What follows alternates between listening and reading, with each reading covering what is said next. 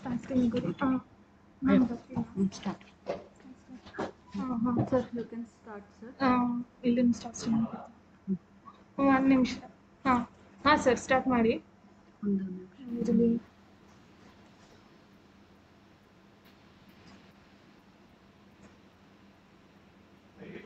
Right? Yes, sir. Yes, sir. Start. Yes, sir. Start.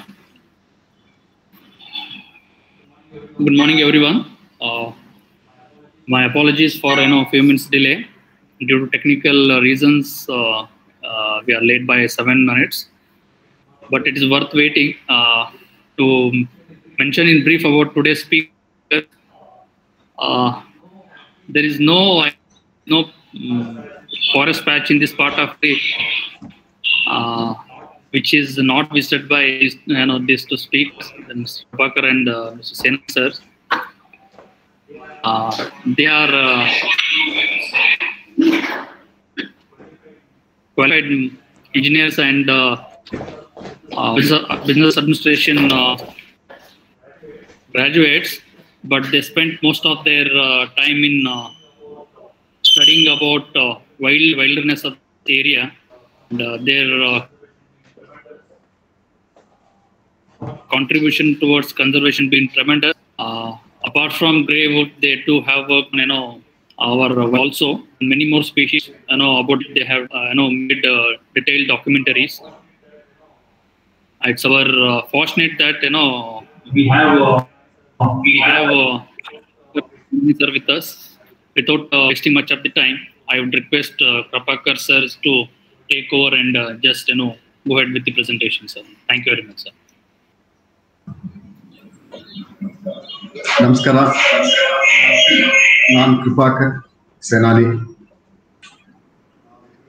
ನಾವಿಬ್ರು writers, wildlife filmmakers involved in conservation and other social actors ಇರ್ಬೋದು, artist ಇರ್ಬೋದು, ಅಥವಾ film makers ಇರ್ಬೋದು. ಅವರಿಗೆ ಮೊದಲನೇದಾಗಿ ಬೇಕಿರೋದಂದ್ರೆ ದಟ್ಟವಾದ ಅನುಭವ ಬೇಕಾಗಿದೆ. ಯಾವುದೇ ವಿಷಯದಲ್ಲ ದಟ್ಟವಾದ ಅನುಭವ ಮತ್ತೆ ಒಳನೋಟ ಇದು ಬಹಳ ಮುಖ್ಯ ಅಂತ. ನಮಗೆ ಸುಮಾರು ಜನ ಕೇಳ್ತಾರೆ, ನೀವು 15 ವರ್ಷ ನೀವು ಕಾಡ್ನಾಯಿಗಳಿಂದ ಓಡಾಡ್ಕೊಂಡಿದ್ರಲ್ಲ. ಆಕ್ಚುಲಿ ಈ ಪ್ರಶ್ನೆಗೆ ನಮಗೆ 1 ಲೈನ್ ಅಲ್ಲಿ ಆನ್ಸರ್ ಮಾಡೋದು ನಿಜವಾಗ್ಲೂ ಚಾಲೆಂಜಿಂಗ್ ಅನ್ಸುತ್ತೆ. ಆದ್ರೆ ಒಂದಂತೂ ನಾನು ಹಾನೆಸ್ಟ್ ಆಗಿ ಹೇಳ್ಬೇಕಂದ್ರೆ ವಿ ಎಂಜಾಯ್ಡ್ ದ ಪ್ರಾಸೆಸ್ ಅಂತ ಹೋಲ್ ಜರ್ನಿ. ಇದೇ ರೀತಿ ನಾವು ಡೆಕ್ಕನ್ ಪ್ಲಾಟೂನ್ ಅಲ್ಲಿ ಈ ವೂಲ್ಫ್ಸ್ ಗಳನ್ನ ಫಾಲೋ ಮಾಡಕ್ಕೆ ಹೊರಟು ಇದೇ ತರ ಆಯ್ತು. ನಮಗೆ ಒಂದೇನಂದ್ರೆ ಈ ವೂಲ್ಫ್ ಗಳ ಜೊತೆಗೆ ನಮಗೆ ಬಹಳ ಕುತೂಹಲ ಹುಟ್ಟಿಸಿದಂದ್ರೆ ಅಲ್ಲಿ ಜೋಗ್ರಫಿಕಲ್ ಫೀಚರ್ಸ್, ಅಲ್ಲಿಯ ಜನ, ಅವರ ಬದುಕು ಮತ್ತೆ ಅವರ ವೈವಿಧ್ಯಮಯ ಸಂಸ್ಕೃತಿ ಇದೆಯಲ್ಲ, ಅದು ನಮಗೆ ನಿಜವಾಗ್ಲೂ ಬೆರಗೊಳಿಸ್. ನಮಗೆ ಈ ವೂಲ್ಫ್ ಜರ್ನಿಗೆ ನಮಗೆ ಆಕ್ಚುಲಿ ಇನ್ಸ್ಪಿರೇಷನ್ ಅಂತ ಹೇಳಿದ್ರೆ ನಮ್ಮ ಫ್ರೆಂಡ್, ಅವರು ಕೊಪ್ಪಳದಲ್ಲಿರುವ ನಮ್ಮ ಬಹಳ ಆತ್ಮೀಯ ಸ್ನೇಹಿತರಾದ ಬಾಬಿ, ಈತ ಒಬ್ಬ ಟ್ರೂ ಕನ್ಸರ್ವೇಷನಿಸ್ಟ್. ಸೊ ಈತ ನಮಗೆ ವೂಲ್ಫಿಗೆ ಕರ್ಕೊಂಡೋಗಿದ್ದೆ ಈತ ನಮಗೆ. ಜೊತೆಗೆ ನಮ್ಮ ವಿದ್ಯಾರ್ಥಿ ಮತ್ತೆ ಅತ್ಯಂತ ಪ್ರತಿಭಾವಂತ ಒಬ್ಬ ಫಿಲ್ಮ್ ಮೇಕರ್ ಜೋಸೆಫ್ ರಾಜ. ಓಕೆ, ಇವರು ನಾವೊಂದು ಟೀಮ್ ತರ ನಾವು 4 ವರ್ಷಗಳ ಕಾಲ ಡೆಕ್ಕನ್ ಪ್ಲಾಟೋ ಏರಿಯಲ್ಲಿ ಸುತ್ತಾಡ್ಕೊಂಡಿದ್ವಿ. ಇದಲ್ಲದೆ ನನಗನ್ಸೋದು ಈಗ ಏನೇ ಎಕ್ಸ್ಪೀರಿಯನ್ಸ್ ಇರ್ಬೋದು, ಆ ಎಕ್ಸ್ಪೀರಿಯನ್ಸಸ್ ನೀವು ಮಾಡೋ ಫಿಲ್ಮ್ ಇರ್ಬೋದು ಅಥವಾ ನೀವು ಬರೆಯೋ ರೈಟಪ್ಸ್ ಇರ್ಬೋದು, ಯಾವುದೇ ಇದ್ರೊಳಗೆ ಅವು ಒಂದ್ ರೀತಿ ಪರಿಣಾಮ ಬೀರ್ಬೇಕಾಗಿರುತ್ತೆ. ಅದು ಎಷ್ಟು ಚೆನ್ನಾಗಿ ಪರಿಣಾಮ ಬೀರುತ್ತೆ ಅದು ಆ ಪರ್ಟಿಕ್ಯುಲರ್ ಪೀಸ್ದು ಕ್ವಾಲಿಟಿನ ನಿರ್ಧಾರ ಮಾಡುತ್ತೆ ನನಗನ್ಸುತ್ತೆ. ಇದು ನಮ್ಮ ವೈಯಕ್ತಿಕವಾದ ನಂಬಿಕೆ. ಇದೇನೇ ಇರಲಿ, ನಾವು ಏನೇ ಮಾತಾಡಿದ್ರು ಉಲ್ಫ್ ಇರ್ಬೋದು ಅಥವಾ ಬೇರೆ ಏನೇ ಮಾತಾಡಿದ್ರು, V enjoy the process hole ಇದ್ರೊಳಗೆ. ಇದು ಬಹಳ ಮುಖ್ಯ ಅಂತ ನನಗೆ ಅನ್ಸುತ್ತೆ. Work is more fun than fun. I think the same is true, or should be true, of science as well. But that is not the common perception of the public, nor of many scientists, I'm sorry to say. If only we took a more expansive view of science and scientists, I think science will indeed be more fun than fun.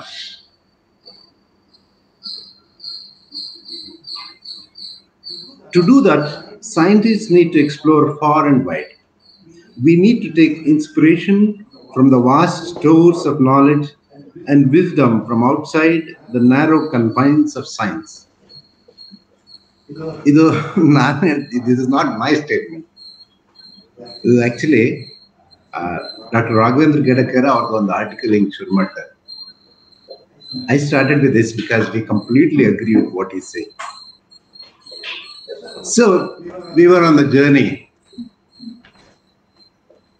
to explore our possibilities to make a film on wolf. We put in a lot of research before doing any film. And we do it ourselves. Because that experience itself is most enjoyable for us. And that itself will bring us more stories. Lead us to the ultimate storyline of the film. So now, Journey Lidvi, we were trying to find where wolves are.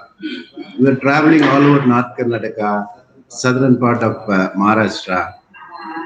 But at the end of the day, we traveled more and more in southern part of Maharashtra. There was a good population of wolf. But in Karnataka side of it, they were so thinly distributed. We never saw a wolf for almost 4 or 5 months. But whoever we asked, they would say there are plenty of wolf. Jaggidavre. But to dig in and find out who has actually seen a wolf was difficult. So end of the day, shepherds or all of them, whoever had seen a wolf, had seen only one wolf. That was very interesting. Why do all these people see only one wolf? They're supposed to be in pack. And now work ಮಾಡ್ತಾ ಇದ್ದಾರೆ, complete human habitat is either dry crop lands ಇಲ್ಲ ಸ್ವಲ್ಪ rocky surfaces or some uncultivatable grasslands ಆ ಥರ. So ಅದರೊಳಗೆ ನಮಗೆ ಎಲ್ಲಿ ಹೋದ್ರೂ ಈ ನಮ್ಮ ಕಂಟ್ರಿ ಡಾಗ್ಸ್ ಹೆಜ್ಜೆ ಇಲ್ಲಿ ನೋಡ್ಬೋದು. So it was very difficult for us to get even the science of wolves. But ಕೆಲವು ಕಡೆ ಎಲ್ಲ ಹೆಂಗಾಗೋದು ಅಂದ್ರೆ, ಈಗ ಫಾರ್ ಎಕ್ಸಾಂಪಲ್ ಫಾರೆಸ್ಟ್ ಡಿಪಾರ್ಟ್ಮೆಂಟ್ ಒಂದು ಸ್ಲೈಟ್ಲಿ ಪ್ರೊಟೆಕ್ಟೆಡ್ ಏರಿಯಾ ಇತ್ತು. ಅಲ್ಲಿ ಹೋದ್ರೆ ಒಂದ್ ದಿವಸ ಏನೋ ಒಂದು 2 ಹೆಜ್ಜೆ ಸಿಕ್ತು. May be it is wolf ಅಂತ ನಾವು ಎಲ್ಲ ಕಡೆ ಕಾಯ್ಕೊಂಡು around 9:30 in the morning suddenly 1-2 ಪಾರ್ಕಿಪೈನ್ ಬಿದ್ದು ಓಡೋದು. ಅದರಿಂದ 3-4 ಜನ ಓಡೋಗ್ತಾ ಇದ್ರು. ಅದರಿಂದ ಫಾರೆಸ್ಟ್ ಡಿಪಾರ್ಟ್ಮೆಂಟ್ ವಾಚರ್ ಓಡೋದು. ನಮ್ಗೇನು ನಡೀತದೆ ಅಂತ ಗೊತ್ತಾಗಿಲ್ಲ. ಸೊ ಅಲ್ಲೋಗಿ ಆಮೇಲೆ ಅವ್ರನ್ನೆಲ್ಲ ಹುಡುಕಿ ವಾಚರ್ ಕರ್ಕೊಂಡ್ಬಂದು ಏನ್ ನಡೀತಾ ಅಂತ ಕೇಳಿದ್ರೆ, he was worried about his plantation. ಅವ್ನು ಗ್ಲಿರಿಸಿಡಿಯಂ ನೆಟ್ಟಿದ್ರಲ್ಲೆಲ್ಲ. So he was worried that the porcupines are going to eat up the roots. So ಅದಕ್ಕೆ ಲೋಕಲ್ ಹಂಟರ್ಸ್ ಕರ್ಕೊಂಡ್ಬಂದು ಅದರಿಂದ ಎಬ್ಸಿ ಅವನ್ನ ಹೊಡೆಸಾಕ ಟ್ರೈ ಮಾಡ್ತಾರೆ. So this was actually very interesting one aspect of north Karnataka ವೈಲ್ಡರ್ಲ್ಯಾಂಡ್. So ಅಲ್ಲಿಂದ ನಾವು ಆ ಟ್ರ್ಯಾಕರ್ಸ್ನ ಇಟ್ಕೊಂಡ್ವಿ. ಇವ್ರನ್ನೇ ಯಾಕೆ ಕರ್ಕೊಂಡ್ಬರ್ತಾರೆ, what do they do? Through them we found lot of trackers. Invariably, all of them were hunters, small-time hunters. Adral ondibru, they had found a lot of wolf dens and dug them out for local shepherds. Local shepherds contractor ivrige karsi engana ಮಾಡಿ wolf ಎಲ್ಲಿ ಮರಿ ಆಗ್ತಾವ ನೋಡಿ ಹುಡುಕಿ ಹೊಡೆದಿರ್ತಾರೆ. So we thought these are the right people to groom. Somehow ಅವ್ರನ್ನ ಸ್ವಲ್ಪ debate ಮಾಡಿ convince ಮಾಡಿ ನಮ್ಮ ಜೊತೆ ಇಟ್ಕೊಂಡು we started tracking wolves. ಇದೇ timely then we started getting some idea about where wolves could be. ಅಲ್ಲಿ ಕೆಲವು wolf ತೋಳದಹಳ್ಳ ಅಂತಾನೆ ಕರೀತಾರೆ, ಕೆಲವು ಆ ಥರ ಜಾಗಗಳು ಅಲ್ಲಿ. But we never saw wolf for a long time. And then ultimately we settled on in one place. A settle munche we were traveling. So one kadeinda hogi vapas barakagala anta we started traveling from one place to another, camping in the night in some holalo ello one kade we would camp and go further the next day. Meanwhile nanu ಒಂದು wolf totem ಅಂತ ಒಂದು book ಓದ್ತಾ ಇದ್ದೆ. ಆ wolf totem book ನನ್ನ friend ಒಬ್ಬ scientist ಕೊಟ್ಟ. ಕೊಟ್ಟು ನೀನು ಸುಮ್ಮನೆ ಇದು ಹೆಂಗಿದ್ರು wolf ಎಕ್ಸ್ಪ್ಲೋರ್ ಮಾಡ್ತಾ ಇದ್ದೀರಲ್ಲ, ಪ್ಯಾರಲಿ I think you will enjoy this book. ನಾನು ಸ್ವಲ್ಪ ಓದ್ಕೊಂಡು ಹೋದೆ. It is a very famous Chinese ನಾವೆಲ್. ಅದು world wide popular novel, but for me it was full of myths. We enjoy myths. We have nothing against myths. We enjoy, but we also realize that there could be an element of truth in myths, and that can be so minuscule and minute. But you need to be able to guddadolagade agudu one the smallest maybe a molecule of gold would be there. So adna explore ಮಾಡಷ್ಟು knowledge capability ನಿಮಗೆ ಇರಬೇಕು. So I thought this writer will have a scientific view of the myths and beliefs from a distance and that. But this man was getting into the myth, and he was writing as though these myths and beliefs are true. In a way, he was entangled in the myths, and it was set in Inner Mongolia, Chinese part of the Inner Mongolia. So he had become a part of the myth. So somewhere my objective mind did not permit me to accept all this. So I got out of the book, forgot about the book. On 30-40 pages was there. Then I forgot about the whole thing. But in Madhyadalli, why do myths form? Because the wolf idella all over the world. Wolf is always surrounded by myths. So it is difficult to see wolf without the cover of myth. But myth andre, but why did they tell them? Why did they tell them? Why did our ancestors or whoever had legends and stories and myths, and what function did the tales serve? And how is that different from the tales we tell today? How do tales become associated with truth or falsehood? All is fair game for a grand view of science. And again, Dr. Gadakar ಹೇಳ್ತಾರೆ ಒಂದು ಕಡೆ. ನನಗೆ ಅದು is a very, very, very interesting argument for me. But by then I had got bored with the book. I left the book there. ಈ naturalistic ಪಡೆದ ಉಲ್ ತಗೊಂಡ್ರೆ 13 degree north of in the northern hemisphere, 13 degree north, all over the world the wolves are there. From almost here to the North Pole. But illo one kade in the human evolution, possibly many successful human civilizations selected the grasslands where mammal population was good. And they moved with the mammal population. They migrated when the mammal population expanded. So with that, this being a grassland hunter, this wolf, possibly Homo sapien had a long connection, very long connection, thousands of years. The relation was possibly hate, fear, opportunity, appreciation also sometimes, because the wolves are pack hunters. Human being also possibly in his primitive state was a pack hunter, and both were living on the same niche. So somewhere they had a very complicated relation with each other. I'm sure you all know that all our dog breeds have come from wolf. So it could be because of this relation. But at the same time, wolf must have played a lot of big role on the minds of people. So that is why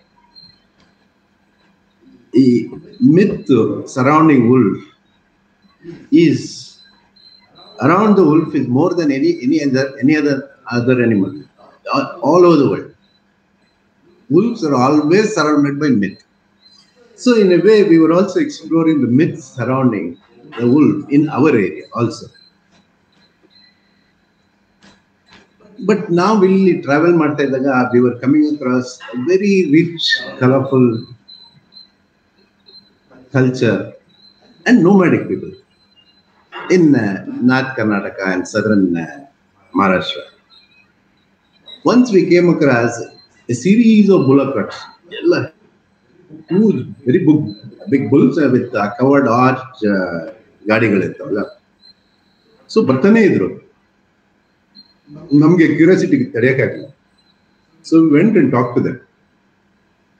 ನೀವೇನ್ ಮಾಡೋದು, ಎಲ್ಲಿಂದ ಬರ್ತಾ ಇದ್ರಿ, ಎಲ್ಲಿಗೆ ಹೋಗ್ತಾ ಇದ್ರಿ? Then we found out they are also nomadic people. They were just going from village to village, writing down the details about so many families. They had big ledgers, very neatly written over hundreds of years. It was a very surprising thing for us because we had never known about that culture in our own land. See, next ಹೋದ್ರೆ ಅಲ್ಲೆಲ್ಲೋ ಒಂದ್ ಕಡೆ ಈ ಹನುಮಂತನ ಚಿತ್ರ, ರಾಮನ ಚಿತ್ರ ಹಾಕೊಂಡು ಕುದುರೆ ಗಾಡಿಗಳು ನಿಂತಿದ್ವಿ. ಕಲರ್ಫುಲ್ ಅಂದ್ರೆ ಕಲರ್ಫುಲ್. ಇವ್ರೇನ್ ಮಾಡ್ತಾ ಇದಾರೆ ಅಂತ ಕೇಳಿದ್ರೆ, ಆ ಒಂದು ರಾಮಾಯಣದ ಕಥೆ ಹೇಳ್ಕೊಂಡು ಊರಿಂದ ಊರಿಗೆ ಹೋಗೋದೇ ಅವ್ರದ್ದು ಜೀವನ. That is how they live. ಇದು ಅಲ್ಲ, ಮತ್ತೆ ಇವತ್ತಿಲ್ಲಿ ಕ್ಯಾಂಪ್ ಮಾಡಿರಲ್ಲ, ಇವತ್ತು ಶೋ ಇದೆ ನಿಮ್ದು ಅಂದ್ರೆ, ಇಲ್ರಿ ನಾವ್ ಇವತ್ತು ಹೋಗ್ಬೇಕಿತ್ತು, ನಮ್ಮ ಹೆಂಗಸರಿಗೆ ಹೆರಿಗೆ ಆಯ್ತು, ಅದಕ್ಕೆ ಒಂದ್ ದಿವಸ ನಿಂತು ನಾಳೆ ಹೋಗ್ತಾ ಇದ್ವಿ. So that was A beautiful experience for us. For us we started feeling everybody is, from somewhere to somewhere they are moving. And even in North Karnataka, you get very less rains and you can always see the clouds moving over you. And we were also moving and they were also moving. It was a very beautiful, surreal experience for us. But ಈ ಮಧ್ಯೆ ನಮ್ಗೆ ಇನ್ನೊಂದು ಯೋಚನೆ ಬಂತು. With this modernization and digital era, I think all this culture is going to go within another maybe 20-30 years. They'll not be there. With that, I think we lose a lot of heritage. But at the same time, we cannot have that heritage when our cultural change is very dramatically changing. So we are driving ourselves towards so many things. But ಇದೆಲ್ಲ ನಾನು ಯಾಕೆ ಹೇಳಿದೆ ಅಂದ್ರೆ, why I had to tell you all this is, you have to get a picture of the landscape where the wolves are still living. So that means this human habitat filled with all these migrants, including us, was the ecology of wolves. So you cannot see wolf separately from the myth and the extreme cultures which were at the verge of vanishing. ಹೀಗೆ ನಾವು travel ಮಾಡ್ತಾ we started camping in different fields. So we had a big team. We had all the camping equipment and we were sleeping in the open, but we had so many other things to cook. And after 5, 6, 7 days, one day suddenly ರಾತ್ರಿ 8 ಗಂಟೆಗೆ ಜೋರ್ ಗಲಾಟೆ ಆಗ್ತಿತ್ತು. ಏನ್ ಗಲಾಟೆ ಆಗ್ತದೆ ಅಂತ ನೋಡಿದ್ರೆ, ಒಂದೆರಡು ಟ್ರ್ಯಾಕ್ಟರ್ ಮಾಡ್ಕೊಂಡು ಜನ ನಮ್ಮನ್ನ ಹೊಡೆಯಕ್ ಬಂದಿದ್ರು. With all the weapons and all sorts of full. ಆಮೇಲೆ they were all drunk and there was no logic in what they were talking and we could not understand much because that part of Canada was different to us, and especially when they are angry, it was almost impossible for us to understand.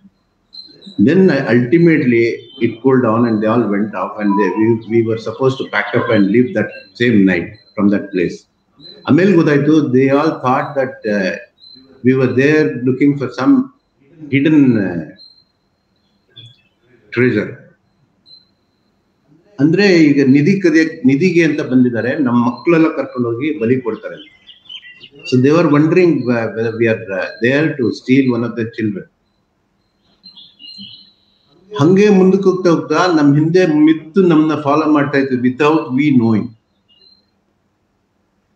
ಅಲ್ಲಿ next ನಾವು kidney ಕದಿಯಕ್ಕೆ ಬಂದಿದೀವಿ ಅಂತ ಆಯ್ತು. ಆಮೇಲೆ ನಮ್ಮ ನಮ್ಮ student ಅವನು ಉದ್ದ ಕೂದಲು ಬಿಟ್ಕೊಂಡು ಟೋಪಿ ಹಾಕೊಂಡು ಗ್ಯಾಗಲ್ಸ್ ಹಾಕೊಂಡು ಒಂದು ಓಲೆಲ್ಲ ಹಾಕೊಂಡಿರ್ತಿದ್ದ.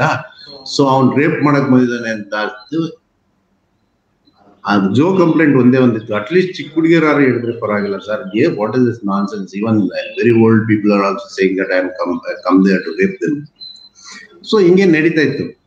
But by then we were slowly becoming part of the myth.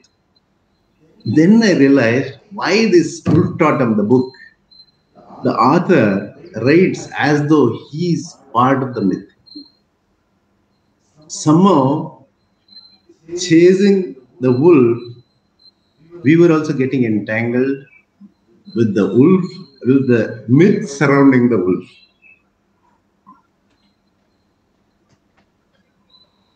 So, ಮತ್ತೆ ಓದಕ್ಕೆ ಶುರು ಮಾಡಿದೆ Ulf-Totem ಕಥೆ. That was not, in a way, if you had the capacity to separate between some of the fictitious stories, he was definitely, but they would never use any unethical method to kill them, and they would never poison them. They would never smoke them out when they're dying, and they would not go to certain places out of fear of wolf. They would know their strength and the wolf knew its strength. So they were ecologically somewhere separated in the same grassland. So this book was getting very interesting to me. So I was running through the book parallel to this. So sometime our livestock attack madre, this tribe would go back and take revenge on them. And they would also observe them hunting. Our myth, it looks like a mythical story to me, and it looked like that at that stage to me. Like one of the hunting sequence detail baritanano adralli, this is a book, this is a novel. I'm not, please realize that this is a novel, this is a fiction, but it also has some element of truth. So I was reading, enjoying it. ಅಲ್ಲೊಂದ್ ಕಡೆ ಬರೀತಾನೆ, ಅದು owls ಎಲ್ಲ ಬಂದು ಕಾಯ್ಕೊಂಡು ಆ ಗೆಜಲ್ಸ್ ಒಂದು bigger heard ಆದಂಗೆ ಅದನ್ನ ಕಾಯ್ಕೊಂಡು just before winter, when just the surface of the ಇದು ಆ timely, so they will surround the ಗೆಜಲ್ in such a way that they'll keep following the gazelle herd. In gazelle herds in almost lakhs ಅಂತ ಅವ್ನು ಬರೆಯೋದು. So ಅದನ್ನ surround ಮಾಡ್ಕೊಂಡು ಹೋಗಿ ಒಂದು ಜಾಗದಲ್ಲಿ ದೇ ವಿಲ್ ಅಟ್ಯಾಕ್ ಮಾಡಿದ್ರೆ one fellow will run through the middle of it, split the whole heard. ಅದು ಅಟ್ಯಾಕ್ ಮಾಡಕ್ ಮತ್ತೆ ವೆರಿ ಫನ್ನಿ ಥಿಂಗ್ ಅಂದ್ರೆ they will wait through the night for the early morning when their bladder is full and they cannot run fast ಅಂತ ಬರೀತಾನೆ. So ಅವಾಗ sudden ಆಗಿ ಎಬ್ಬಿಸಿ ಮಧ್ಯದಿಂದ ಒಂದು ಅಟ್ಯಾಕ್ ಮಾಡಿ ಇನ್ನೊಂದು ಕಡೆಯಿಂದ ಇನ್ನೊಂದು fraction of the pack will try to guide them to A pass. The other fraction will stop them in another direction. So they split it up into three and guide them into a pass. Over the pass, as soon as they go over the pass, they will all attack in one go. And in such speed, these gazelles will not be able to control themselves and jump into the frozen pond at the well. There they will all get frozen. And the whole winter, there will be meat for wolves and all the other smaller carnivores and for the people. ಅಂತ ಬರೀತಾರೆ. I don't know how true it is, but I don't know how much true it is, but ನಮ್ಗೆ wild dog ಮಾಡ್ಬೇಕಾದ್ರೆ ಒಂದೊಂದ್ಸತಿ ಆ ಅನುಭವ ಆಗ್ತೈತೆ. When there are more adult animals in a pack and they are there together for a longer time, and there will be different culture for different packs. Different packs would use different strategies during hunting.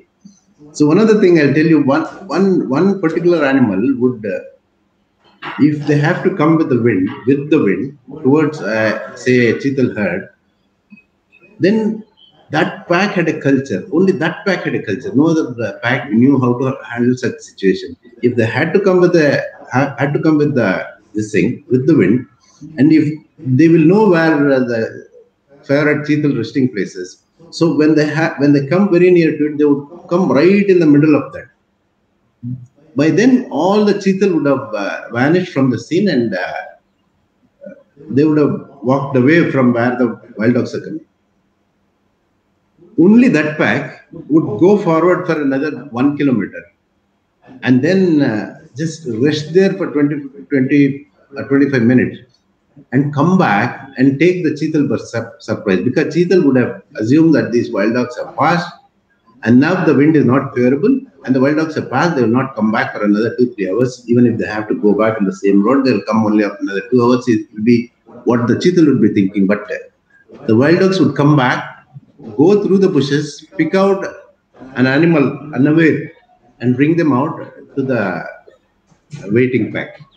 This was the strategy, a very adaptive culture, which we could observe in only one pack.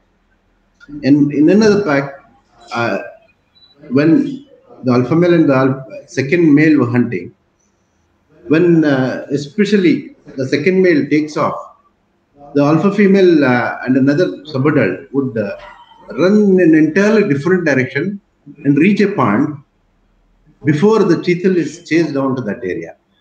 We exactly don't know how the other pack members were coordinating, but it was happening again and again. So it was more thought of process. It was a culture. It was well-oiled, well-coordinated strategic this thing. So it was completely, I don't want to rule out what he was talking about, the gazelles and wolf hunt.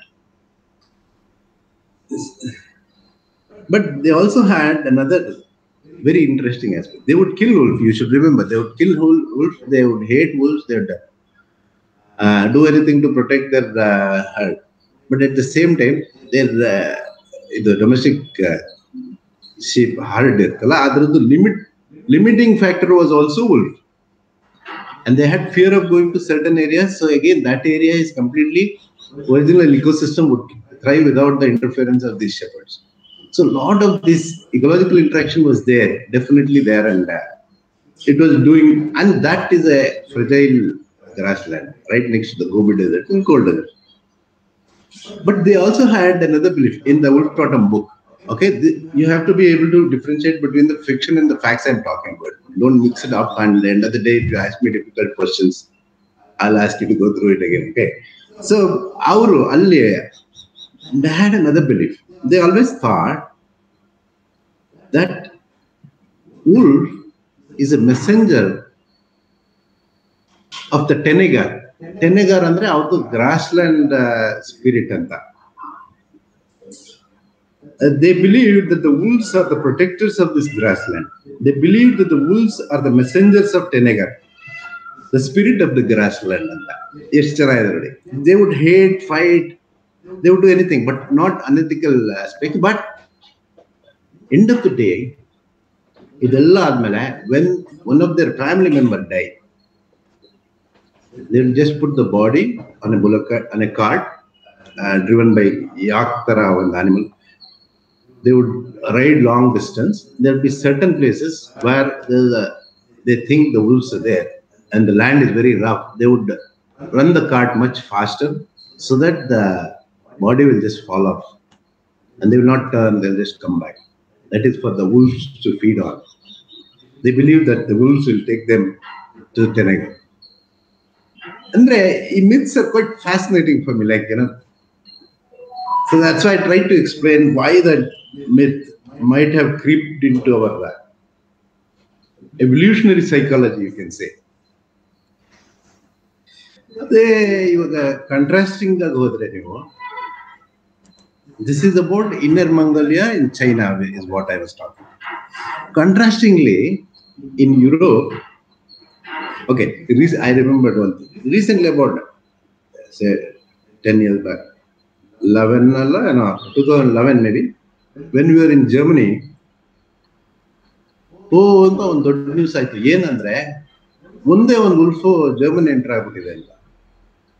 Germany enter ಆಗಿದೆ. ಅಲ್ಲಿ ತನಕ red alert ಮಾಡಿ, ಅಲ್ಲಿ shepherds ಗೆಲ್ಲ red alert ಮಾಡಿ, sharp shooters var being arrange to shoot that. Why do they Again, it could be something to do with their cultural psychology, the fear of the animal. So, ಇದು wolf ಅಲ್ಲಿಂದ ಇದು wolf ಸ್ವಲ್ಪ ಹಿಂದೆ ಹೋದ್ರೆ by around 15th century ಯುರೋಪಲ್ಲಿ pastoral culture ಜಾಸ್ತಿ ಆದಂಗೆ they found wolf is one of the major enemy. So they started eliminating wolf. By then they had better weapons and things like that. So they started poisoning, started killing them, and all over the Europe. ಅದರಲ್ಲೂ ಇಂಗ್ಲೆಂಡಲ್ಲಿ they eradicated wolves to such an extent. The last pack of wolves, they came to know that they are in the Scotland woods. They in fact burnt down part of the forest to finish off those wolves. Say by around 1600 or so, not even just before that, the large wolf on England soil was gone. UK soil was gone. Then by 1600, Europeans started migrating to US.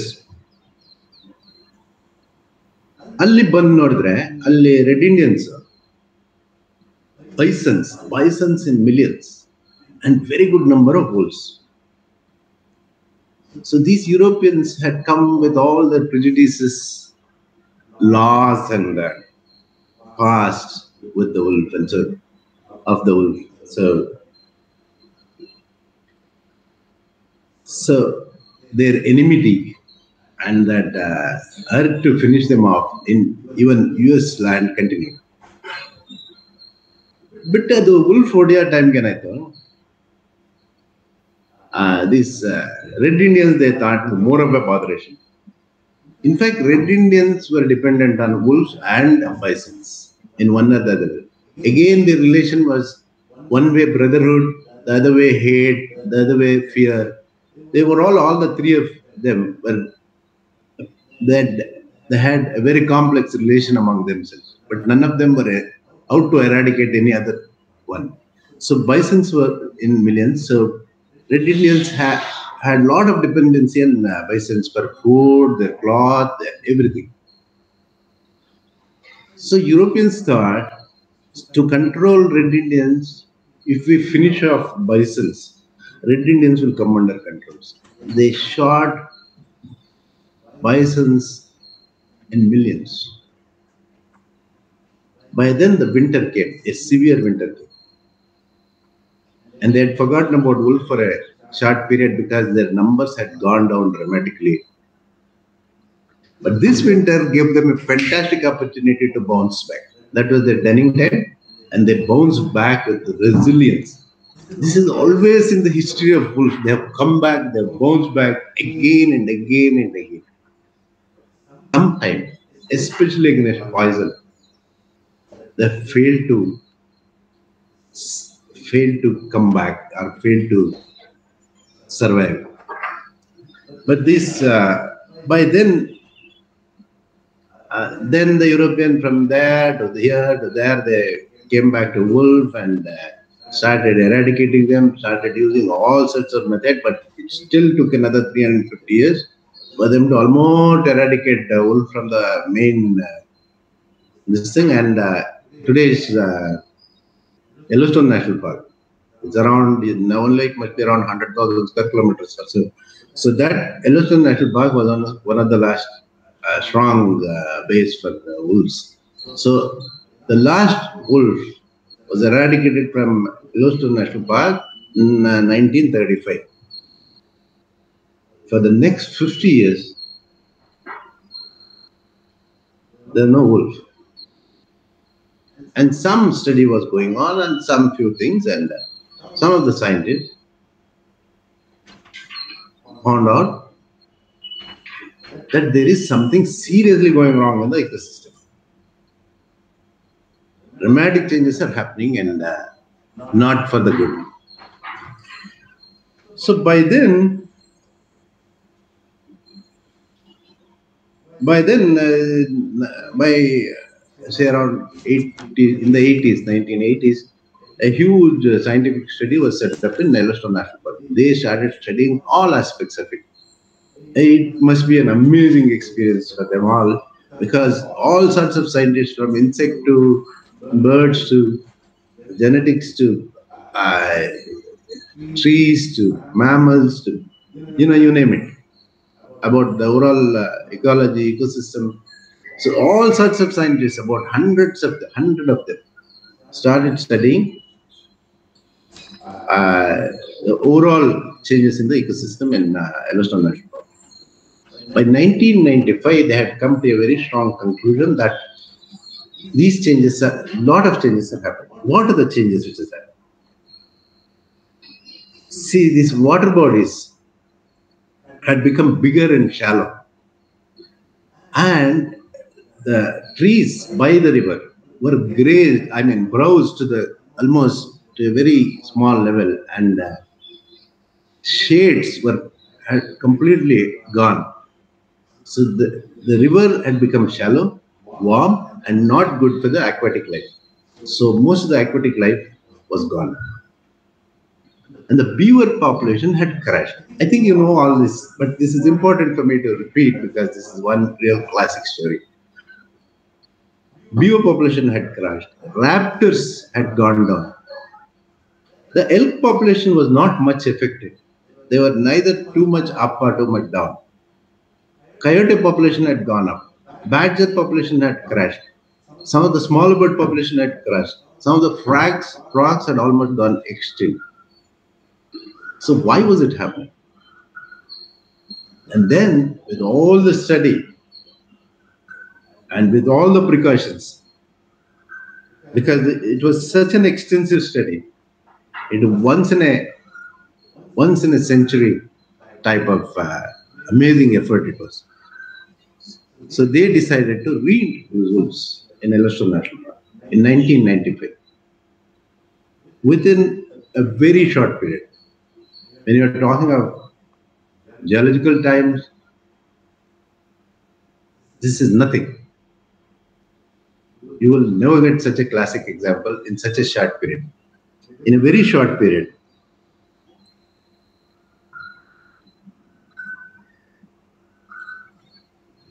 all the other populations had bounced back. The rivers had become deeper, and the beaver population bounced back. They built their own check dams, and the aquatic population was coming back. Aquatic ecosystem was rejuvenating continuously, and the elk population was almost stable. It had not really affected. How this has happened? So that is what the scientists call it, landscape of fear. Landscape of fear andre, wolves did not take enough. There were many other predators such as grizzly, puma, coyote, and all those. But this is just another predator. But they created a landscape of fear. That means the elk did not stop in one place, especially during winter, to browse down all the trees. That made a huge difference. This is a classic example of trophic cascading antalla. Trophic cascading is a classic example. A meso predator release or enemy releasing effect. All this. This is a classic field example. This is a very, very rare thing to really find in the field. So ನಾನು ಈ ಜೊತೆಲೆ ಉಲ್ಟಾಟಂ ಓದ್ತಾ ನಮ್ಗೆ ಹಂಗೆ ಮುಂದಕ್ಕೆ ಹೋಗ್ತಾ ಇತ್ತಲ್ಲ. So one night, sometime when I was very happy with something, the book or something like that, I would tell the story to all my trackers. ಅಲ್ಲಿ ನನ್ನ ಫ್ರೆಂಡ್ಸ್ ಇದ್ರು, ನನ್ನ ಸ್ಟೂಡೆಂಟ್ ಇದ್ದ, ಅವರೆಲ್ಲರಿಗೂ ಸೇರಿಸ್ಕೊಂಡು I would tell some part of the wolf totem story before sleeping that day. We were that night, and we were sleeping in the open. And ನಮ್ಮಷ್ಟು ನಾವು ಒಂದು foldable cot ಇಟ್ಕೊಂಡು ಹೋಗ್ತಾ ಇದ್ವಿ. We would sleep in the open in the field. That day it was full moon, and moonlight was very beautiful when we slept. And North Karnataka, the strange thing is, morning it will be 40 degrees, and the same night in winter, same thing night it can come down to around 5-6 degrees, 4-5 degrees. It was really cold, and that day some information had come. ಅಲ್ಲಿ ಹತ್ತಿರದಲ್ಲಿ ಎಲ್ಲೋ ಒಂದು wolf ಓಡಾಡ್ತಾ ಇದೆ, might be denning ಅಂತ. So how to find out? You can never see them because of so many shepherds and so many people movement. They will have their own strategy to hide from all these people's view. So ಅದಕ್ಕೆ ರಾತ್ರಿ ಬೆಳಗಿನ ಜಾವ around 3:30 I was supposed to be taken and dropped in the middle of a rocky bunch, ಒಂದು small rocky hill ಆಗಿತ್ತು. ಅದು ಸುತ್ತಲ very tough arid land, thorny bushes and rocky. ಅಲ್ಲಿ I was supposed to be dropped. So around 3 o'clock in the morning they woke me up and took me there. ಚಳಿ ಇದ್ರೆ ಚಳಿ ಅಲ್ಲಿ ತಗೊಂಡೋಗಿ immediate ರಾತ್ರಿ hide hockey. So I sat in the middle of it and they all went back home, went back to the camp and slept off. So I was there ready almost by 4:30 in the morning. I was ready, nothing can be seen. Even though there is moonlight, a moonlight, small movements of rodents and all those things are very interesting actually. They will also be moving from shadow to shadow and there will be shadows, but there will be no clarity. But you can see everything, but you cannot see anything. That's the way it was. So I was sitting there by around, I still remember it was around January 17th or something like that. So early morning, the moon was setting right in front of me. Just then I heard a howling call. Ooh, on the wolf howling. I was so thrilled, fascinated that I thought it was going to come and I was going to find out where the den is.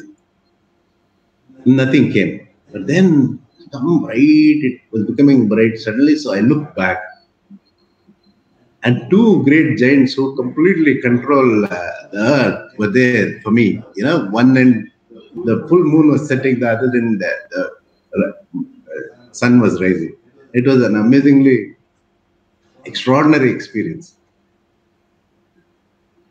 So then they picked me up, all the trackers picked me up at around 8:30 in the morning. I had found nothing. I just heard one howling call, and so we went back home. We went back to the camp. Then everybody were looking at my face silently. Then they asked me to just go near where my bed was.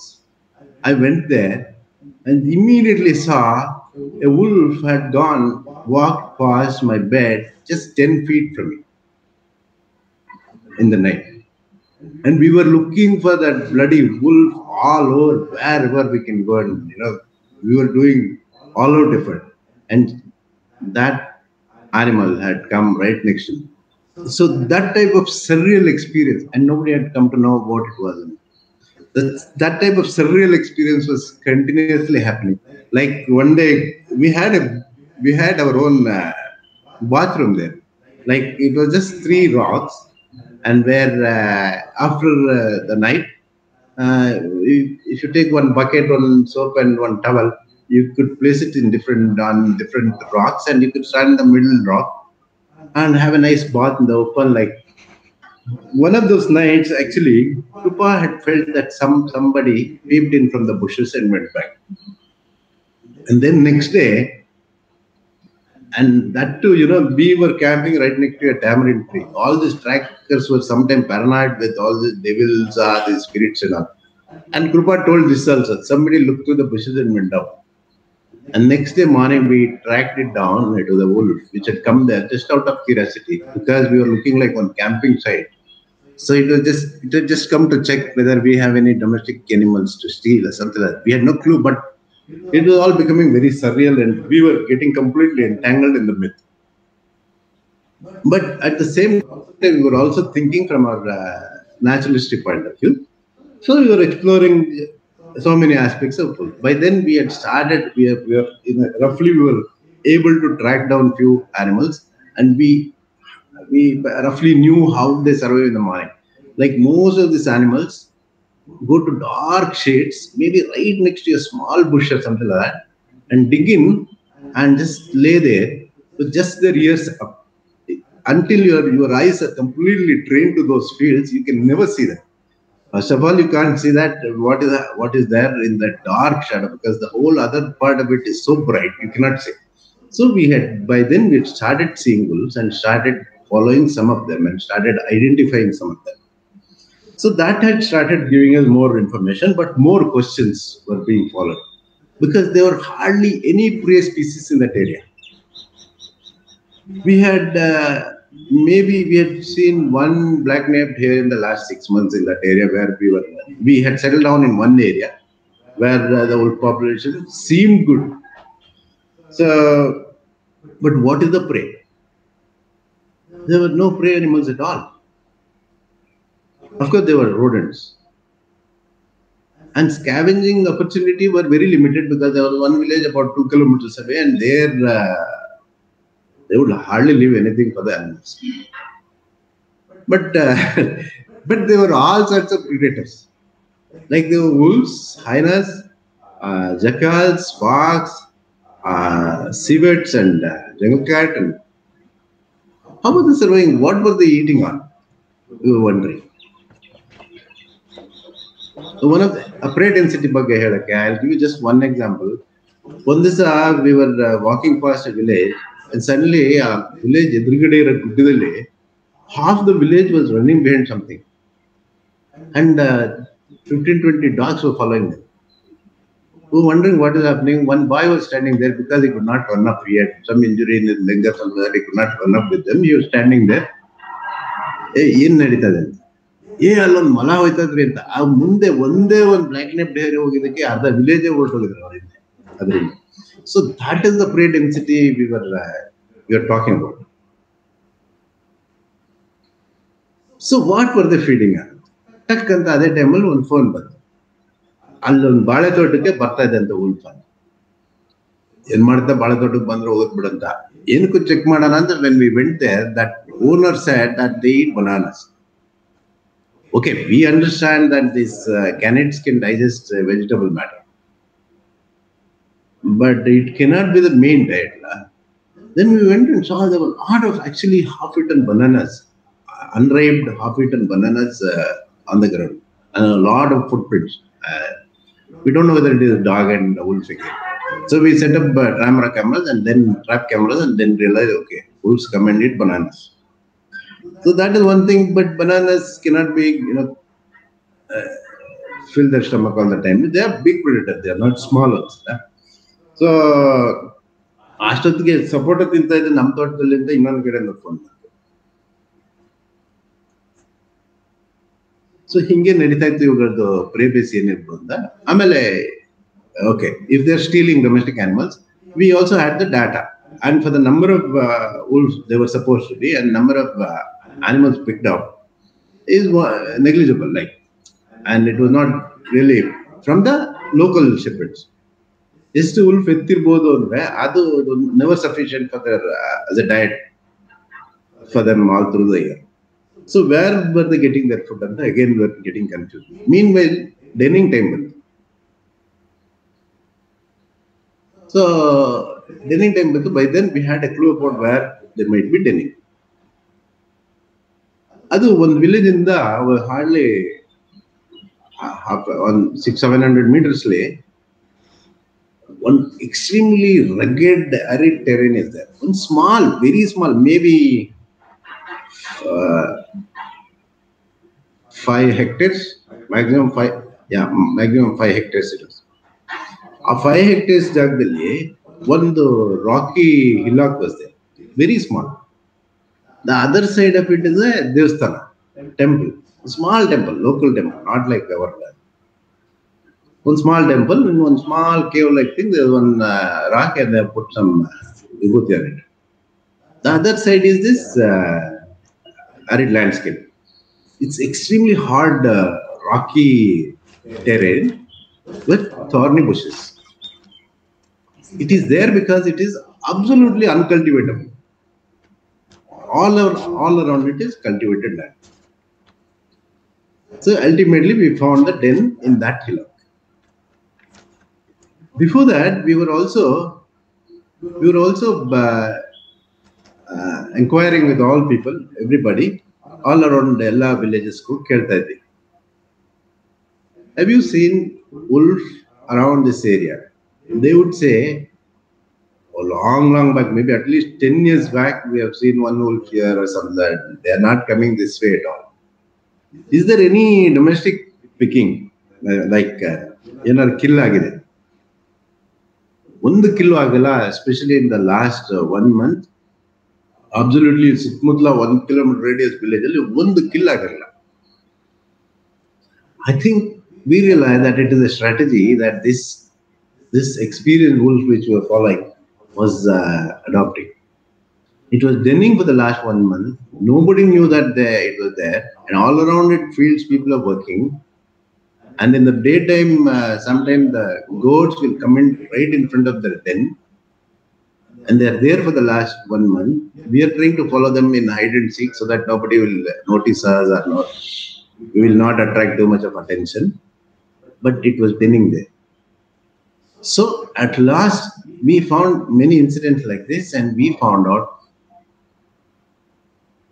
okay, now, see, this landscape was quickly changing.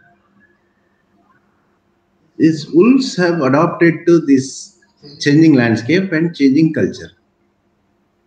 Like just maybe 50 years back or 100 years back, the population was very thin and cultivatable land was very less because the water source was a greater limitation.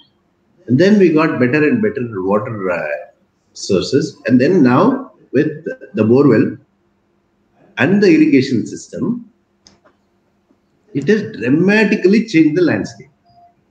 So wolves have somehow evolved and living in this landscape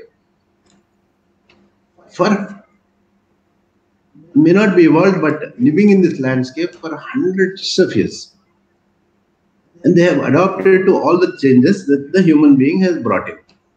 But now with this irrigation and borewell, it is changing so fast, it might be finding it very difficult to adapt and survive. So if we want to do conservation of wolves, there is no way you can give protection status to this habitat because it is completely human dominant landscape. So what can be done? The only thing our study, we thought which is possible is just protecting those rugged, arid plots without being quarried or without being converted into agriculture. Again, no plantation, no fencing, and no extra protection. Just that somewhere, if it can be protected, that is one way. That is maybe one of the things which might work for the conservation of the wolf. Because wolf, you cannot give them a sanctuary in those landscapes because it is all completely human habitat. Again, our zoo, Mysuru Zoo, has good population of wolves. So maybe their plan is to reintroduce them sometime in the future. But how do you teach them stealing? You can teach them anything, but how do you teach them stealing? And hiding from all this hostile people environment,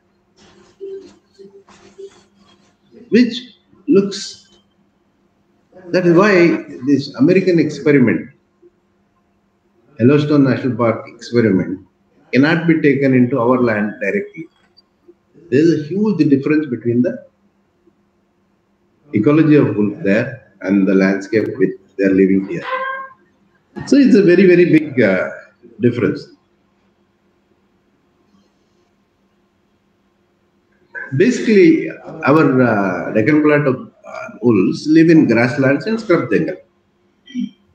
These are again mostly village grazing pastures, rain-fed agriculture fields, all these things. These are also grazing grounds for local pastorals and nomadic tribes. These nomadic shepherds are a very strange community. We were coming across these nomadic shepherds quite often. But they were very reluctant to talk to us about anything. We had asked them many times about wolves and things like that. As soon as you ask about wolves, they wouldn't want to talk to you. They would keep moving. They would be in a rush. So it took us a lot of time to just, and it is also not the same people. The other different people will be coming and going, coming and going, coming and going. So somewhere after two years or so, we we somehow found ways to converse with this nomadic tribe. And then we realized that there is a huge mortality as they go along in their domestic sheep, and as they go along this track. So all along this, as soon as they enter their home range, these wolves will feed on them for say around 15 days, 20 days like that. And these people, you know what happened? Once we came across, we were searching for the wolf, and we saw some shepherds coming from the other direction with their sheep and dogs and things like that. They were in a hurry. We stopped them to inquire whether they saw any wolf. As soon as we said wolf, one fellow started confessing. We did not do anything. We did not do anything. I actually saved it. My dog tried to bite it, but it was not our fault. We are extremely sorry. And things like that. We were completely surprised what is happening. And then we realized that there was one of the dog, one night, allon wolf pup, just on 500 meters in there, one wolf, chicken, small pup in the sense, around 5 months old. A 5 months old pup, it had almost killed a pup. And these people rescued it, and they were just walking off. Walking off so fast, they were not even looking back whether all their sheep are following them or not. Can you believe this scenario?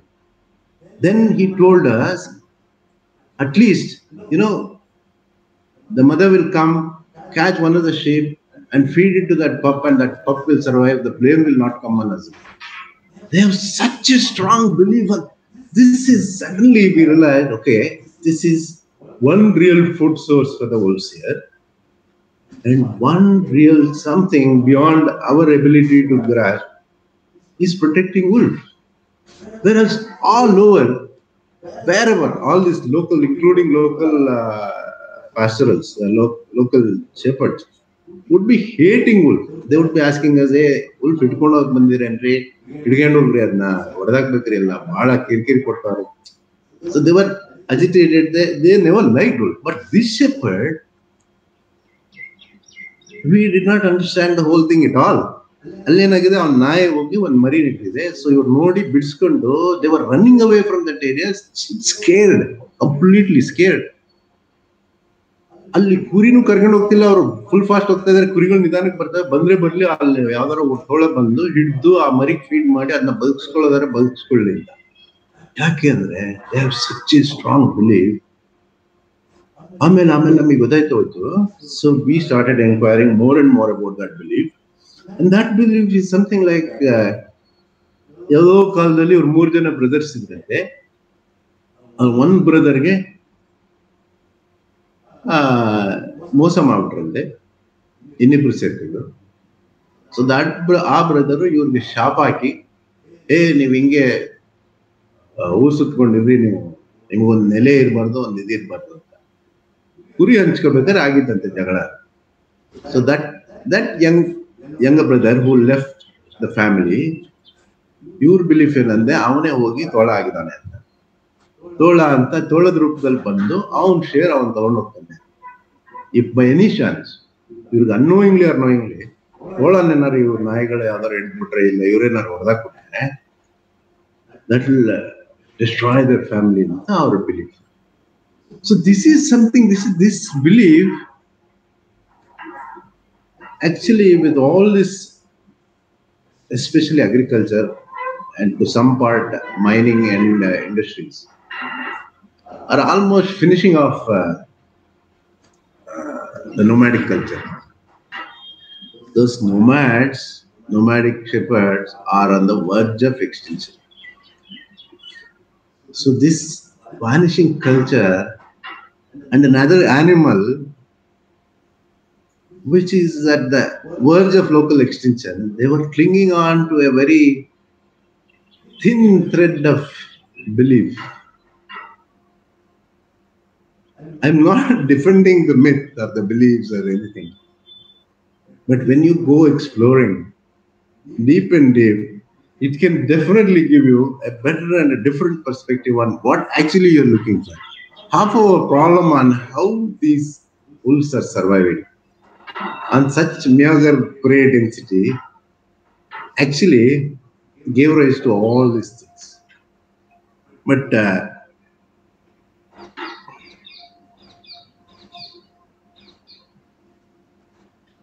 meanwhile, we were also wondering,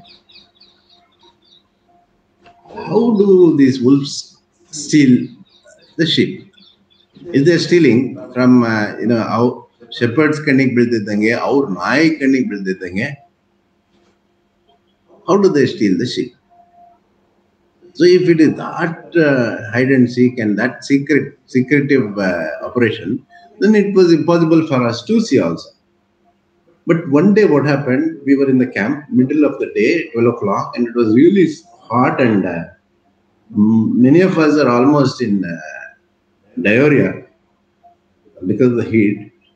And we were thinking of leaving, packing up for a few days.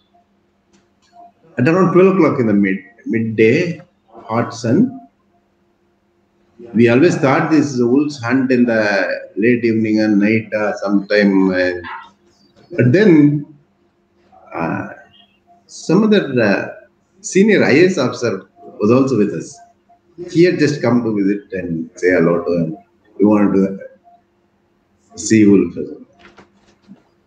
So suddenly on Titiba, laughing on the call. So everybody looked in that direction and started talking again, because we all thought in the middle of the day, 12 o'clock, it must be shepherds and their dogs coming.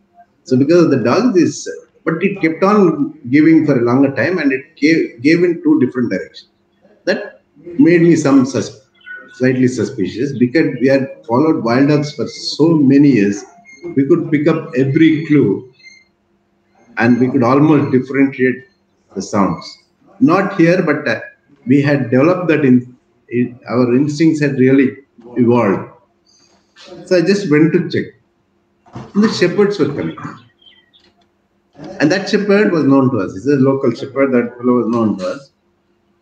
So I was talking to him about, invariably I was asking about whether he saw a wolf in the last 2-3 days, or where all he had been. And they'll be grazing in different areas. So they are the main source of information for us. So I wanted to know. I was talking to him. We were at least 3 feet from one another, and he was facing me. I was facing him, and behind him his sheep were grazing. All around dogs were there. His dogs were there. And they will also have some goats. Those goats will be invariably in the outer periphery of this thing, and they'll be browsing somewhere. Yeah, sometime even far away from, maybe 50 feet from the herd, 60 feet from the herd. So when I was talking, I was just looking at one of the goat browsing.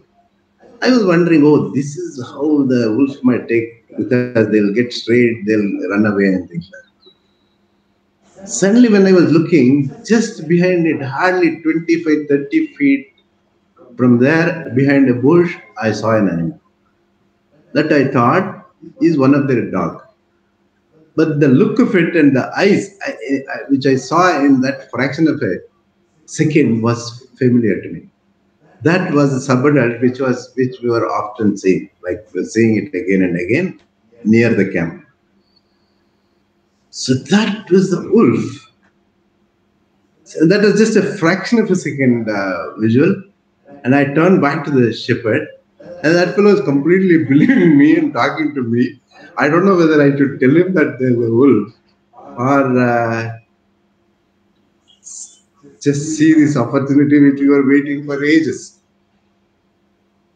And I was looking at that and looking at him, looking at that, looking at him. And he kept on talking about wolf, where he saw, where he didn't see, things, all sorts of things. Suddenly, my eyes started looking for any other signs anywhere else. I just looked to the right, just say around 11 o'clock from me. I saw something moving from the bush, and next fraction of a second, one sheep was gone. That was our alpha male. That is a big wolf. And this subadult is happily showing his face to everybody, and they had come exactly against the wind. Both of them had come exactly against the wind, and they had given no clue to all the shepherd ducks. That was an amazing experience. But then all the sheep ran away from that place. This shepherd also ran straight to that place, grabbed it, and that alpha male left that carcass and ran away. But at least I knew how they. Maybe it was a diversion, maybe it was not, but the way they approached was magical and surreal. So at that time, basically, and we also saw another thing. You kuri hodಕೊಂಡು ಹೋಗ್ತಾರಲ್ಲ ಆ timely ಅವುಗಳ ಮರಿ ಎಲ್ಲ ಒಂದು pen ಮಾಡಿ even this local shepherd, they would do it. They camp everywhere and they just pen it and keep them inside and take the adults for grazing. Many times at their camp only ladies will be there, children will be there, one dog will be there. Somebody had told me, a nomadic shepherd had told us, so beautiful mythical stories were coming around the wolf. We were always ready and keen to listen to all those stories. Because as I told you, you cannot separate a wolf from their myth. And so we were listening, and one of them had told us that the wolf which is here around your camp in that area is extremely intelligent. That is the most intelligent animal I have seen in the whole of our journey up and down. Because he's the one, he knows how to penetrate the pen. He says in the night when the bigger pen is all set, without their dogs knowing, it will very clearly take out all the plugs they use to tighten the thing. And so that the sheep will run away out of it and then it will grab one. He never believed in all those things. Okay. But anyway, we were taking all this. And suddenly, we all thought that, okay, we'll do an experiment. We'll just start sitting in one pen continuously for, say, around 1 month. Let's see. All the other people will be doing their job, but one of us will be sitting with the camera near the pen. And actually it happened one day, and that subadult and the alpha male came, and that subadult came all around me and started pulling the thread which is binded for the pen. Slowly started taking out all of them. But that adult male somehow, the wind turned or something like that. It suspected my presence and just didn't complete the thing and went off. And this subadult went ahead and tried to open it up. This is an extremely intelligent method with that. Another one is, I told you, when they were denning, 1 month, in 1 kilometer radius, no villages, these wolves were seen by no villages. And these wolves, they took no domestic animal in the 1 kilometer radius. Absolutely. 1 month. This is 100% sure data. 1 month they did not take a single domestic animal. And one fine day we were coming there early in the morning, 6 o'clock or something like that. One old lady was crying in a village, which was hardly 600 meters from the den. And she was scolding everybody, including us. So we stopped and asked what it is. Then she said that big wolf came and took away one goat kid from right in front of my eyes in my house itself. We were quite surprised, and how can this wolf didn't do anything for 1 month and suddenly plucked one young animal right from the village which is right next to that den. Then we went there, den was empty. They had shifted. He had shifted yesterday evening and picked up one this thing from the village. It was very, very calculatively done, I suppose. So all this is, I know this is all adaptation. This is extreme adaptation and culture specific to certain facts and certain areas. But still, the intelligence with which they have carried out all this, make us confused about the myths surrounding them. So, but ಅಲ್ಲಿ ಉಲ್ಟಾಟಮ್ ಅಲ್ಲಿ ಏನ್ ಮಾಡ್ತಾನೆ, ಆ ಉಲ್ಟಾಟಮ್ ನಾವೆಲ್ story ಇದೆಲ್ಲ, I'll just tell you about how he concludes that novel. So, ಅಲ್ಲಿ Chinese cultural revolution ಶುರು ಆಗುತ್ತೆ. So, their motive, one of the biggest motive is to increase production. ಒಬ್ಬನು ಹಸ್ದಿರ್ಬಾರ್ದು, nobody should go hungry. Will increase the production in every which way, in every aspect. So meat production ಜಾಸ್ತಿ ಮಾಡೋಣ ಅಂತ decide ಆಯ್ತು. So inner ಮಂಗೋಲಿಯಲ್ಲಿ ಈ shepherds ಇದ್ದಿದ್ದ ಜಾಗಕ್ಕೂ lot of revolutionaries, everybody came. So order was to increase the meat production. This is a big, beautiful grassland. Why are you wasting so much of grassland? It's so minimal sheep. So they increase the production dramatically. Nobody listened to the nomads and their pleas and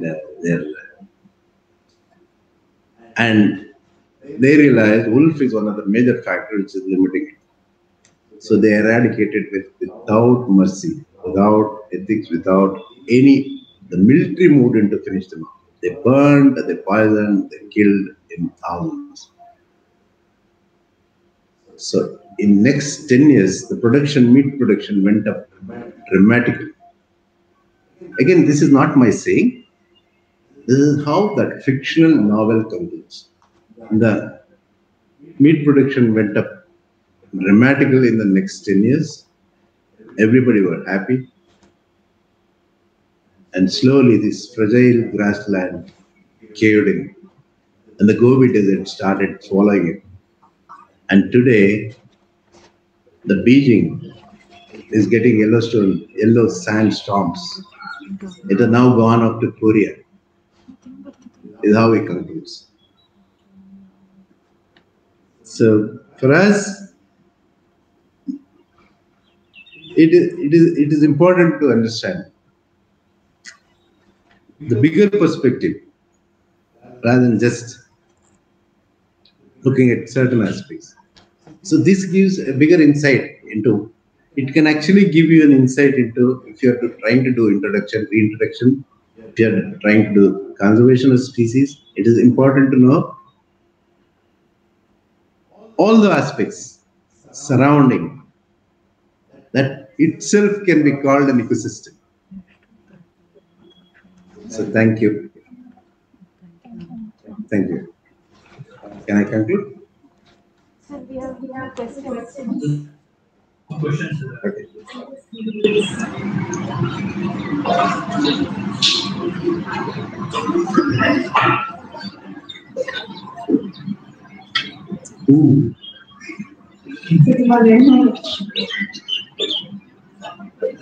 The novel I talked about is Wolf Totem.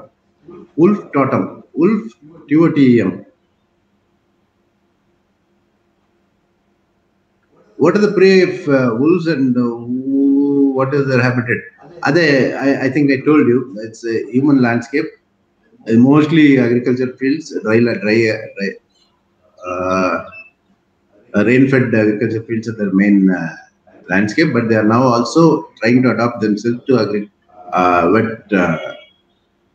wet agriculture lands. And what steps to be taken if you are attacked by a pack of wolves? I don't think any animal will unnecessarily attack you. And if they see, it is a very interesting thing. I'll tell you. What steps to be taken if we are attacked by a pack of wolves? Okay. All these wild animals never attack you. Take my assurance. 100% of the time they don't want to attack you. Unless if they're in trouble, if they're with young ones, if they're stressed, if they're disoriented, if they're pushed to their limits. If you're within your limit, none of the animals attack. But suppose they want to attack. All these people who go to the forest will tell you, if the elephants come, you run in like this, these all. When tiger attack, when you have to look around and come from the back, all this. But I'll assure you another thing. If these predators want to kill you, you have no way you can escape.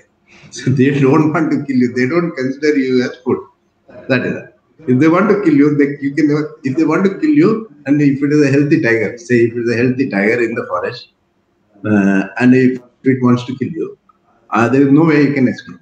Because if you escape, that will be the most useless animal in the world, and it cannot survive in the wild. As simple as that. Okay. Next. What happened to wolves in Melkote? It was wolf sanctuary once upon a time. It is still a wolf sanctuary. But what happened? Wolves are there, and shepherds were also coming in. And then the population went down a bit. Then the fire department thought it should be protected. It protected it. But with the protection measures, I think the landscape again changed, which was not very favorable to wolves. So wolves left that place. So this is a very tricky thing in conserving wolves. It was an honest effort by the forest department. I don't blame them.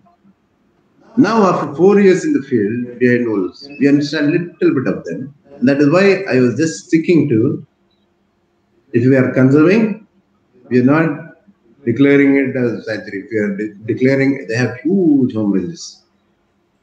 It varies from landscape to landscape. It can be just 100 square kilometers in one place and 1,000 square kilometers in another place. So it varies drastically. And if we are trying to protect the whole area where they live, it is impossible. There will be a revolution. People will kill you. And we are 130, 140 crore people. And we have hardly any space left for the animals. Especially these fellows adopted and survived in this thing. But what we feel is they are reaching a dead end with so many strong, fast changes and mad development drive. They are definitely reaching a dead end. But these metapopulation also become important when it comes to genetic diversity and the conservation of a bigger population. And these wolves, we talk about isolated population, but they might not be completely isolated population because they can, the dispersed animal are known to go very long distances, occupy new areas. There might be a connection between the other wolf habitat and the habitat I was talking about. So conservation is a very tricky part when it comes to wolves.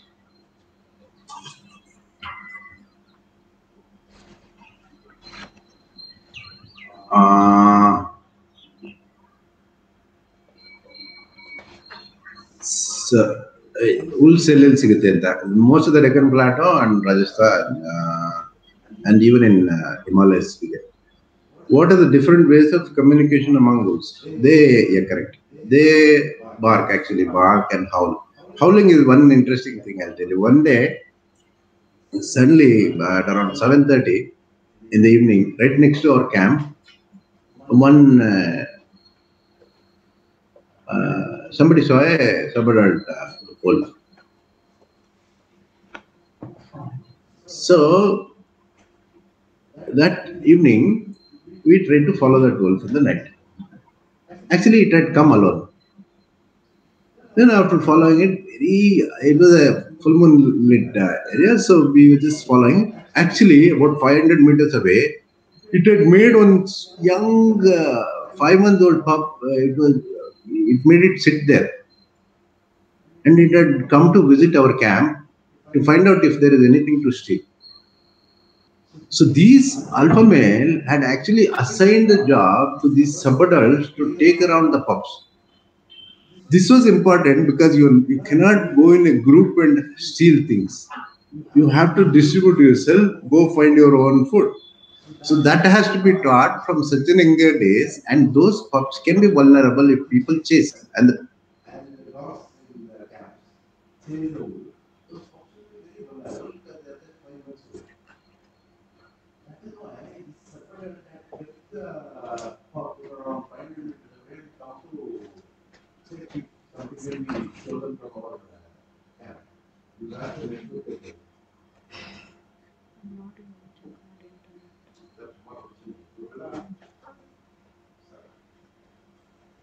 ನಿಮಿಷ sir, ಅದು ಒಂದು 3 question ಇದೆ ಅಷ್ಟೇ.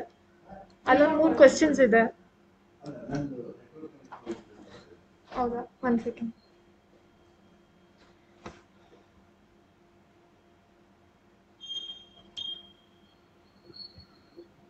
Follow ಮಾಡಿದ್ರೆ it had ಎಲ್ಲೋ ಒಂದು 500 metre ದೂರದಲ್ಲಿ ಇನ್ನೊಂದು ಚಿಕ್ಕ ಮರಿ ಕೂಸು ಬಂದಿತ್ತು. Because the alpha mail had ascended to take it around and maybe teach it stealing or find food. So ಮತ್ತೆ ವಾಪಸ್ ಅದು that was very interesting for us. Then we started that decipher item. We were seeing only one wolf footprint sometime and sometime with one pup's footprint. We were always puzzled. After many months also, we didn't know how many wolves are there in our pack, the pack which we were following, because we were all seeing stray animals in the same bit of range. Then we realized they all belong to the same pack, and they only join together maybe in the night. Sometimes you start hearing the howling calls, then you start hearing the howling calls from different direction. I think they all assemble or they all talk and find out where the other fellow is. That is one of the way. The other one I wanted to tell you. Very interesting is actually one of the shepherd told us that yesterday night or something like that, one of his the wolf came to his thing and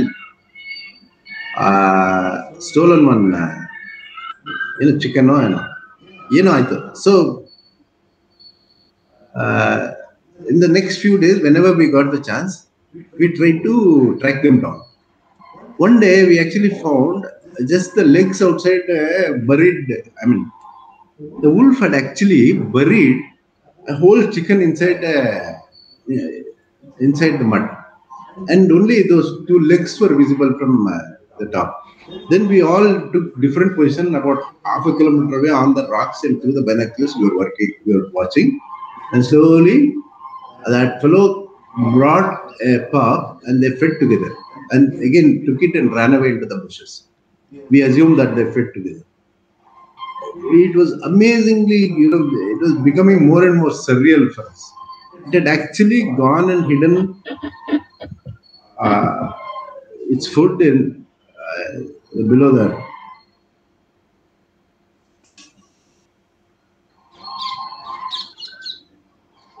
Has the pandemic affected the wolf? Nan heldange, first of all, we hardly saw wolves. So you can imagine one complete survey agide. A survey South India or Karnataka wolf survey.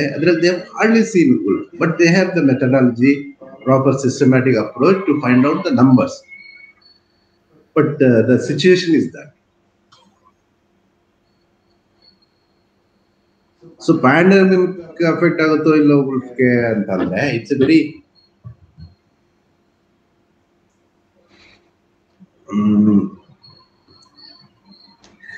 okay, I'll take it later.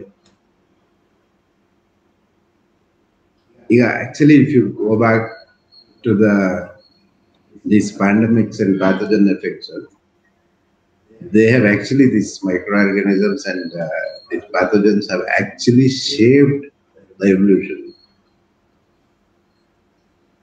They have even speciation. Who we are, why we are, what we are today is also maybe because of these type of pandemics. All through our evolutionary period, they have always had very strong effect on all the species, not only human. It's okay, I think, yeah. what are the different ways of communication among wolves? Has the pandemic, where in Karnataka is the wolf found? Now, one wolf was seen even near Kanakpura or something like that. So north of Chitradurga, Hiriyur areas, usually. So all over in human habitat in Northern Karnataka, dry areas.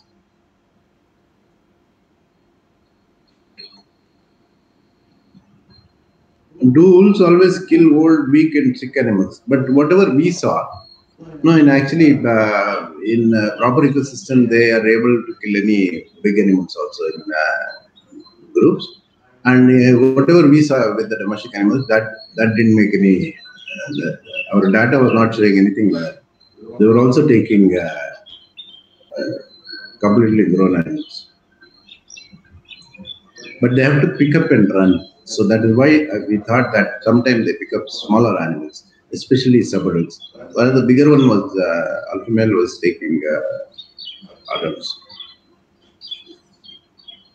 How many wolves are there in a pack? That's very accurate. There will be a lot of limiting factors to a pack. Like in wild dogs, it becomes too complicated. If I start talking about wild dogs and the pack dynamics, it will take another 3 hours before I complete how many are there in a pack. Just to answer how many are there in a pack, I might take 2-3 hours to answer. Okay, about wolves, again, a lot of ecological factors. There are a lot of limiting factors there, which limits the number of packs. Again, there will be a lot of strategies where they live in loose pack or the wolf is a very amazingly interesting social animal. Sometimes they adopt other animal. Sometimes in extremely thinly distributed areas, they are even seen going around with domestic dogs, and there are hybrids. And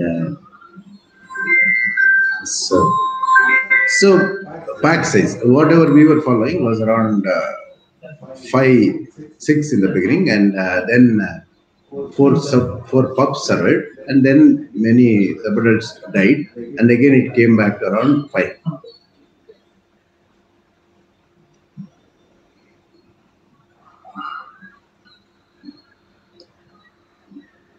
Do wolves hunt fast prey? Nam ee area we were not aware of all these things, but in different areas they're adopted to different prey very successfully. Fast in the sense there will be some other limitation to that animal, like the speed. Again, the stamina will be compromised. So these fellows will make up with the stamina and can take them down. What do wolves do to escape the strong sense of smell of dogs which are with shepherd? Do sometimes ward off the smell emitted? That's why I told you one incident. I think that answers all your questions. Actually, they had moved in from downwind. I mean, again, if the wind had come down, so none of the dogs got the smell on one occasion. The other occasion, I think the shepherd diverted many of them. Okay, done. I will answer 3 questions. How many female pups males are there in the pack? Other that composition again changes with respect to the relation, their genetic relation with the adults. I mean, the alpha male and the alpha female. That is also there, and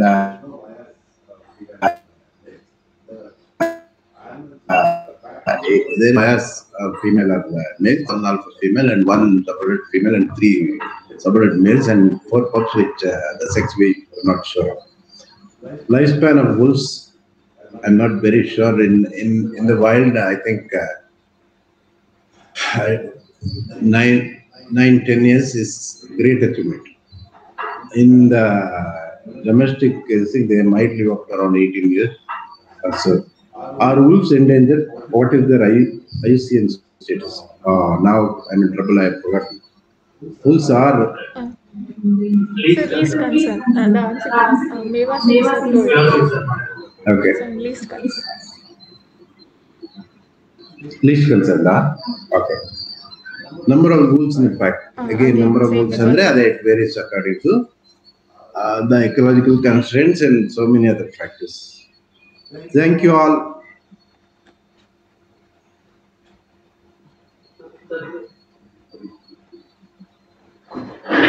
Yes, sir. So you can speak now.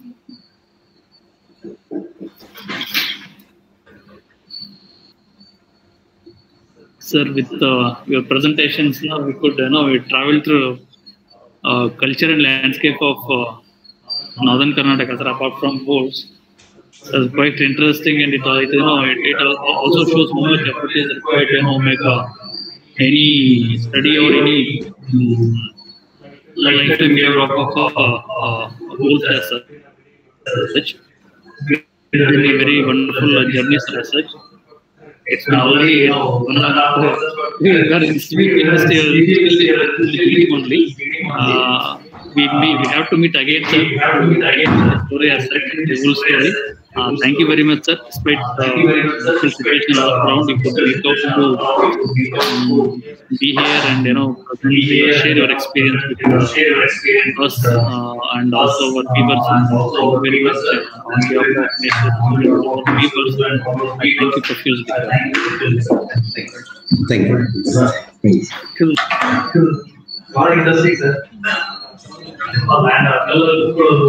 ನಿಮ್ಮೂರು ಅಂತ ನಿಮಗೆ ಬಹಳ ಖುಷಿ ಆಯ್ತು. ನಿಮ್ಮೂರ್ ಕತೆ ಹೇಳ್ತಿದ್ರ